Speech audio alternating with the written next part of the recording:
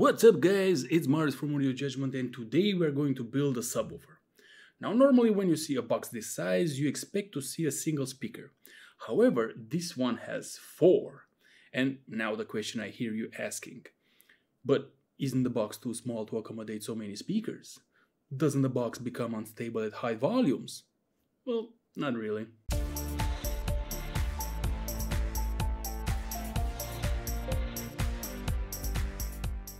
Here's the deal, we have 2 active speakers and 2 passive speakers. The active speakers are some Dayton Audio reference subwoofers, 8-inch in size, and Dayton Audio 10-inch passive radiators. But Marius, shouldn't the passive radiators be the same size as the active speakers? Nope. In fact, I highly recommend that your passive radiator is larger than the active speaker. While passive radiators solve some problems normal bass reflex boxes have, it also comes with its own set of issues. One of which is reaching the excursion limit of the cone. Many times you reach it pretty easily and getting a larger passive radiator will solve this issue. So, we got away with a small box by using passive radiators. What about bunching so many speakers together? Won't that make the box vibrate uncontrollably? Well, it's actually the other way around. This box is perfectly balanced. This is because you have 2 speakers on opposing panels. They move in the same direction and therefore cancel the vibration induced to the box. Same goes for the passive radiators.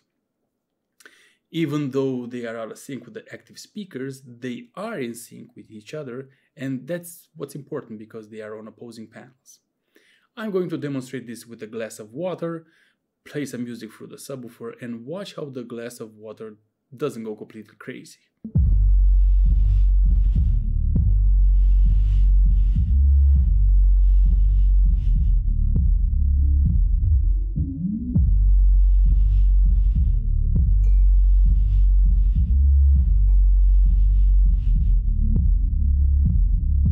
Now the subwoofer wasn't playing at full volume because it rattles everything around the house.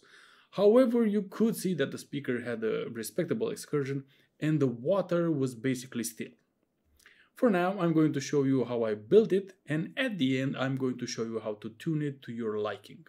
Since this is a passive radiator, tuning it is as simple as swapping some weights on the back of the radiator. Let's go!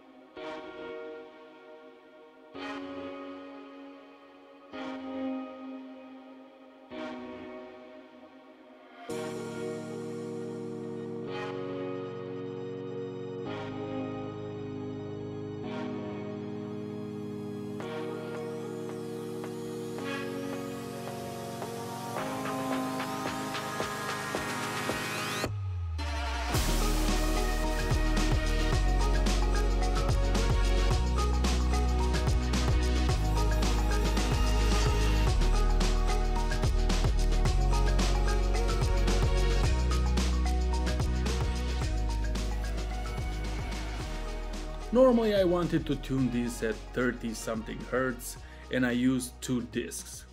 However, most people don't like to tune it that low. As a result, I'm going to take all the discs off, which means this is the highest tuning frequency you can achieve since there is no way to reduce the moving mass. So basically we have 31 Hz versus 43 Hz. I don't know why you want higher than 43 Hz for a subwoofer, but that's the tuning frequency if you don't attach any discs. If you go with just one disc, you will be somewhere between 31 and 43 Hz. If we look at the frequency response, we get what we expect. Better low-end response for 2 discs versus steeper roll-off and increased output a bit higher in frequency if you choose no discs at all. Both of them work perfectly fine. I'm guessing people will prefer the higher tuning. So if you don't have much available space or if you want to impress with a small sub, this is an option to consider. Build difficulty is very low, but it's not a cheap subwoofer. Those passive radiators are not your run-of-the-mill Chinese membrane. You're basically buying 4 speakers and it adds up. Anyway, if you want to give it a try, I'll post the building plans on my website. If you like what I do, make sure to do the social media stuff. Like the video, subscribe to the channel, and I'll see you next time. Peace.